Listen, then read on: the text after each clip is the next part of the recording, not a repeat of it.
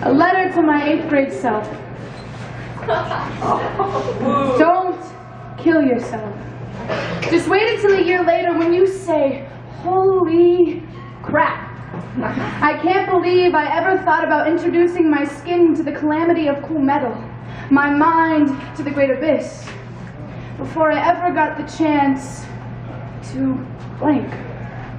The chance to skinny dip in Tennessee, to take pictures of caterpillars and butterflies and finally learn what it meant to molt.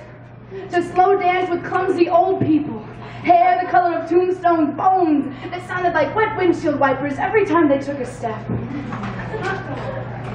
To make masterpieces out of broken dreams, to scroll my life into the walls under bridges, because every time my heart beats, the street breathes.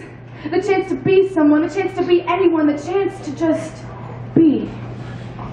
Before I ever got the chance to realize the red dripping down the bathtub won't change the color of the sea.